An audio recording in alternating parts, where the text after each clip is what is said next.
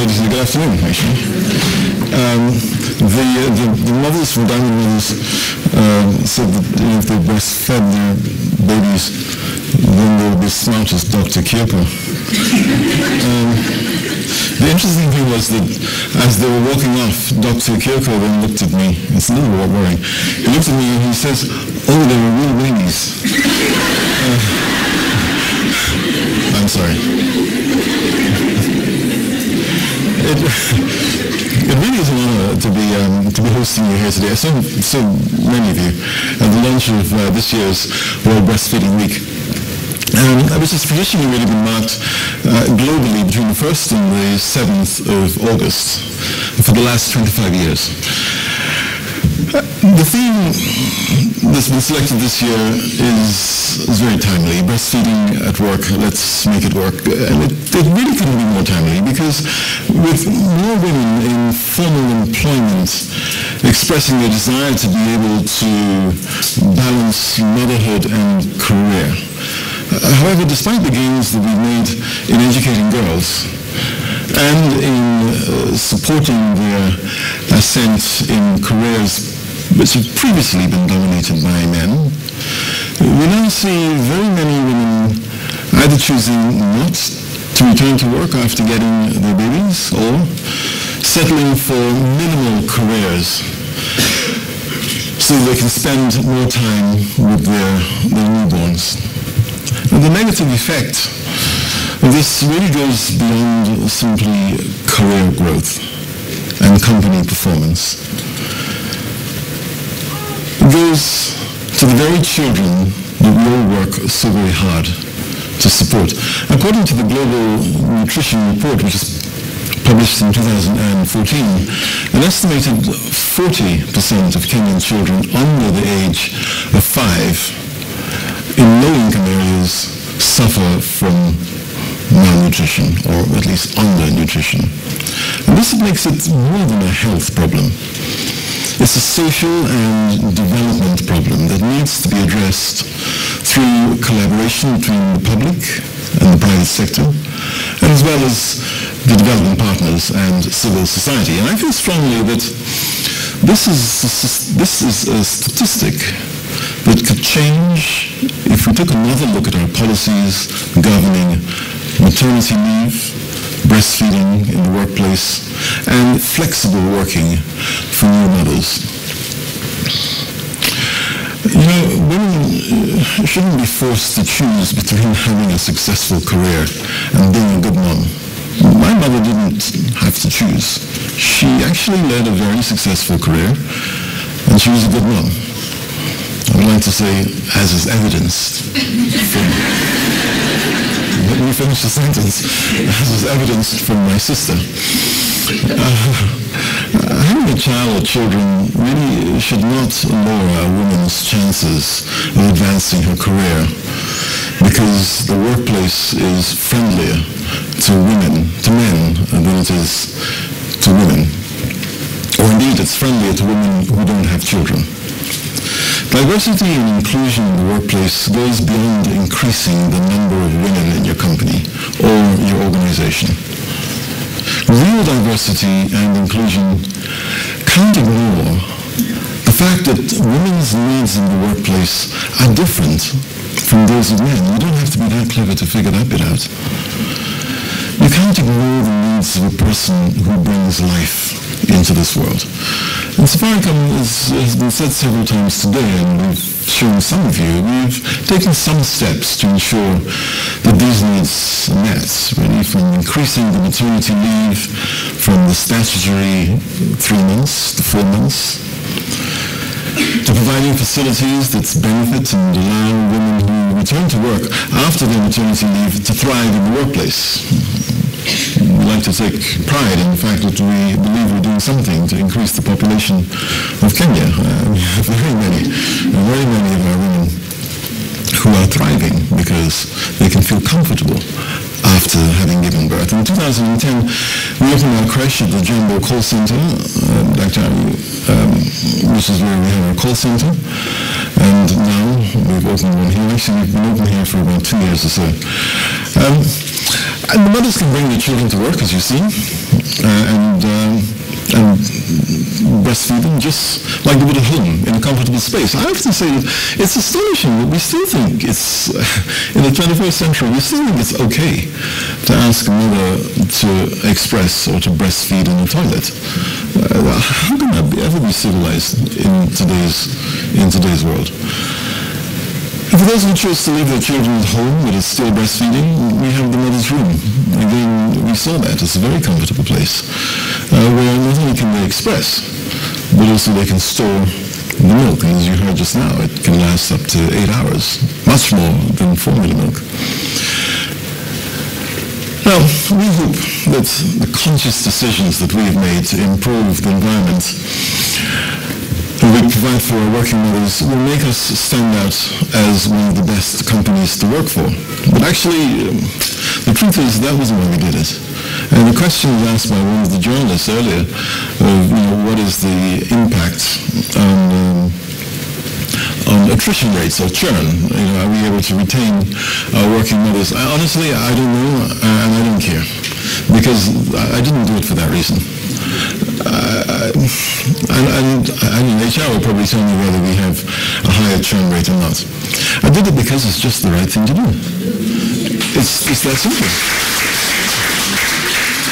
I have a few children, and I love them dearly, but indeed, I love these children as much as I love my own children, no more and no less. And because in Safaricom we take a position on child rights, it's not a corporate thing, it's not a PR thing.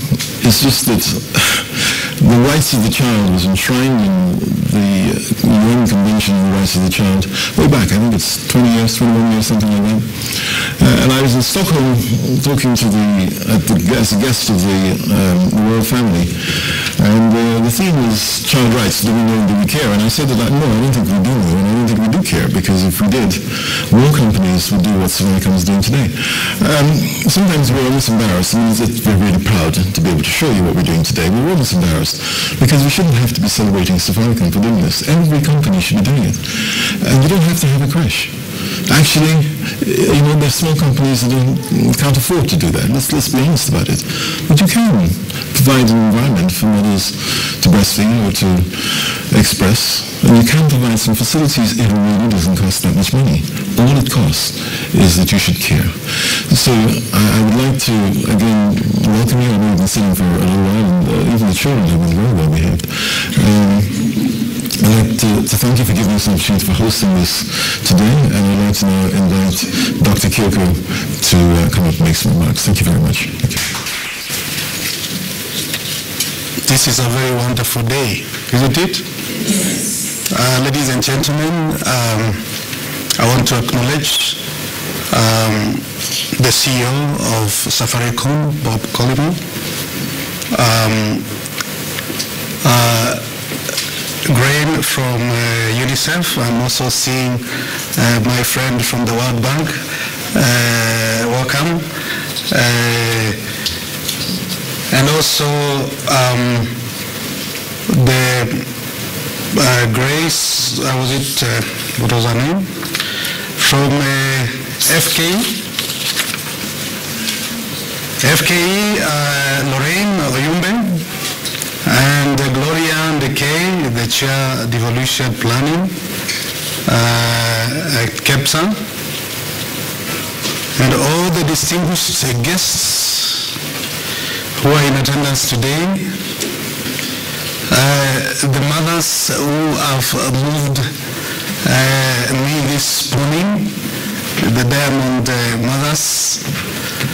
I'm very happy that Bob was able to pick my emotions, and I was actually deeply touched by the messages that were actually brought out this morning.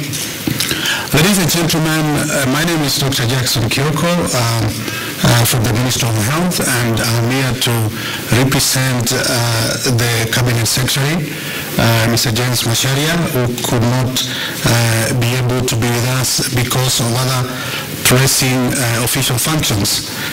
But nevertheless, as what Gladys has said, we will move on with the functions, and I can see it's a function which is well attended. Thank you very much, ladies and gentlemen, for coming. It is one of the functions I've seen with heavy media coverage. I don't know what Bob has done, what trick you've done, but today it is one of the best functions covered by good friends from the further states. I'm glad to be associated with them. Ladies and gentlemen, I think before I go through the cabinet's speech, allow me just to make a few remarks. One is about the Safaricom. I think we are here today, our being here today is a demonstration of a strong partnership and collaboration that the Ministry of Health has advocated, the public-private partnership.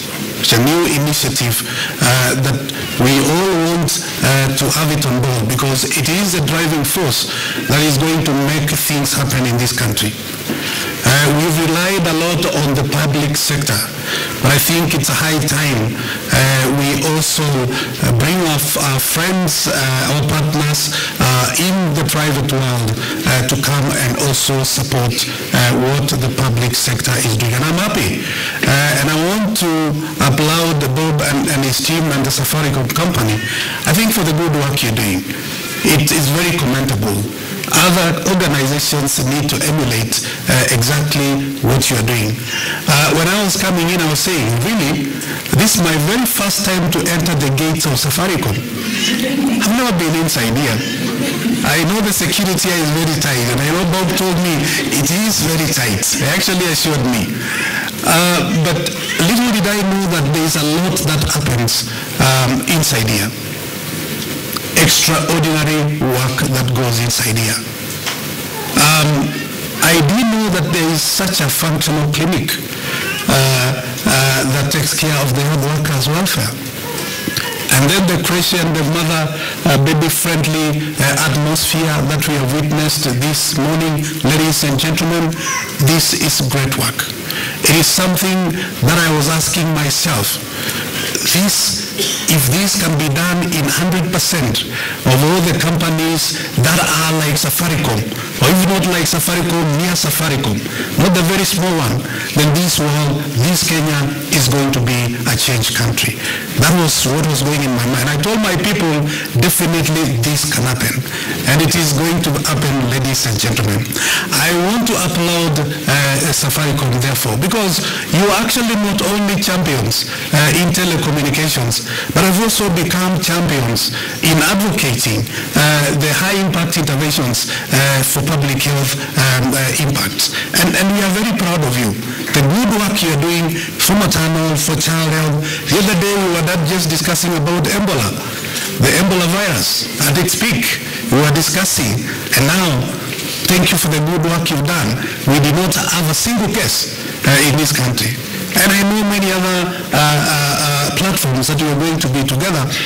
To me, this is the way to go. I was just looking at the word breastfeeding day. It came into being almost near a quarter century ago. But I was asking myself, if actually the theme of this year's World Breastfeeding Day or week came 20 years ago, the theme itself, breastfeeding and work. Breastfeeding and work. If it came as 25 years ago, where will we be as a country? What we have seen is that with the increase in breastfeeding rates, which has moved from, actually it has almost doubled, from 31% to almost about 60%. This is very commendable. And again, also almost a corresponding decline in the infant and the child mortality. This is good. Imagine if what we are doing today, we did it 25 years ago. Where will we be as a country? We'll be saying that at least we have actually attained some of the Millennium Development Goals, which is very good. Ladies and gentlemen, it is not too late. It it is possible, isn't it? It is not too late, it is possible, and I believe we are going to take it from here and move forward. The mother, the child, they are very important pillars in a family. We cannot ignore them. Any organization, institution that is ignoring that, I think we need to think about that. Ladies and gentlemen, then allow me to go through what the CS was to share with you during this function.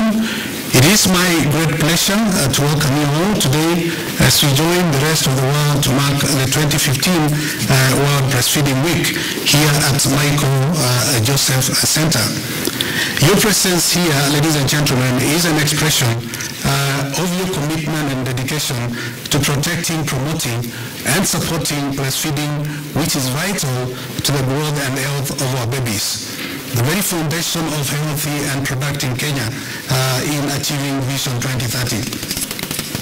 Ladies and gentlemen, the World Breastfeeding Week started in 1991 by WHO, UNICEF, and the World Alliance for Breastfeeding Actions.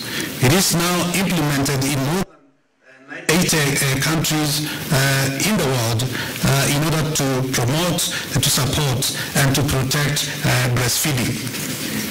This event is marked every year on the very first week of August from 1st to 7th.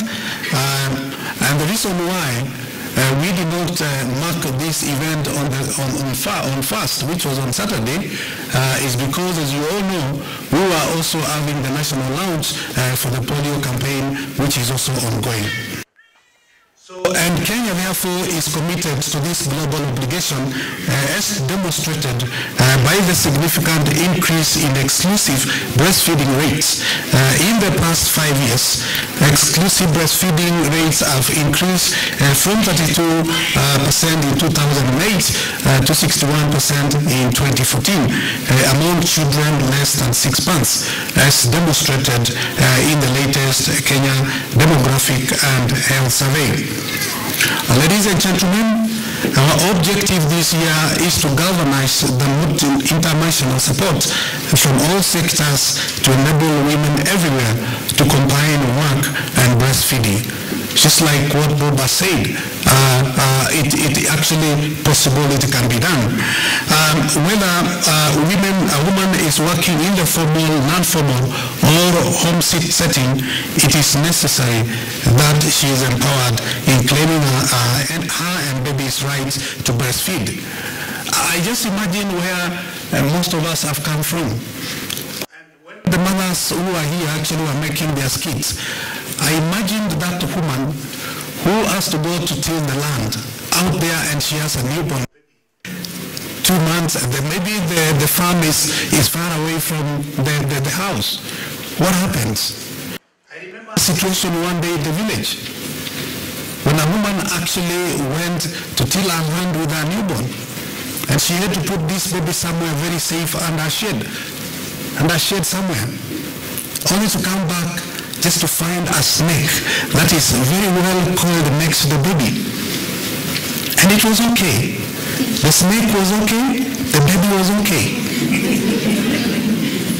Have you seen such situations where you see such mothers in the villages? Those of you who come from the villages, you keep a baby outside there and you see a cat just comes and sits next to it, yeah, or a dog. It happens. These are some of the saddening situations that we witness. But again, it is actually breastfeeding at work, isn't it?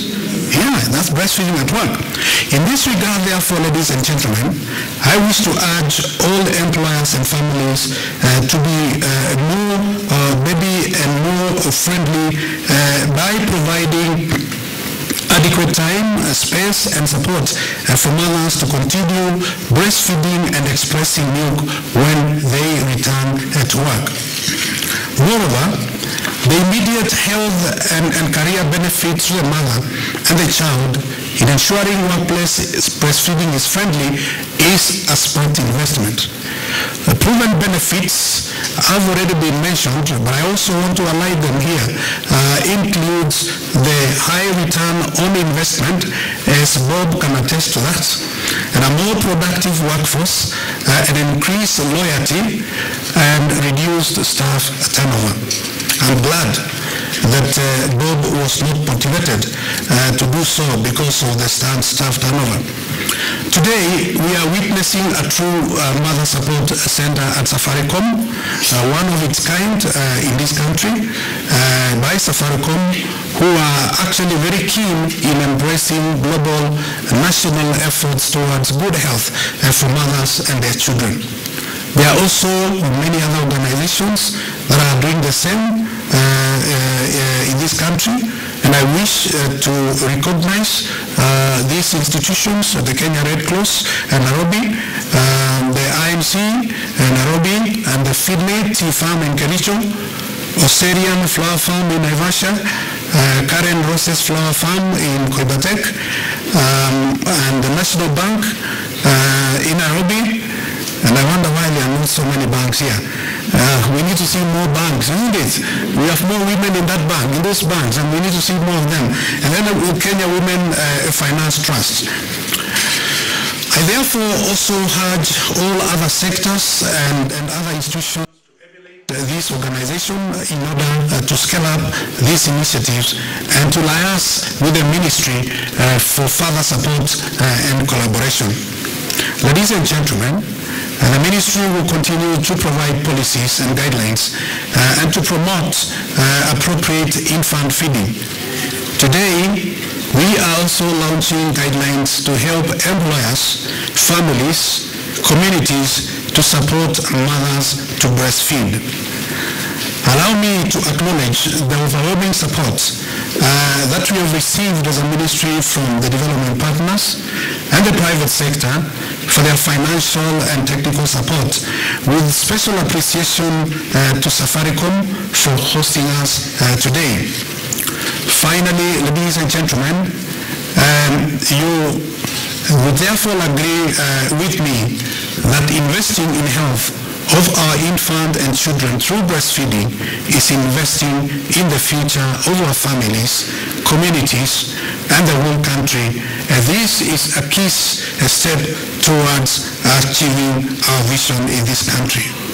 Ladies and gentlemen, it is now my ample pleasure and duty to officially launch this year's World Breastfeeding Week and also launch the guidelines for supporting the working mothers. Thank you very much, and God bless.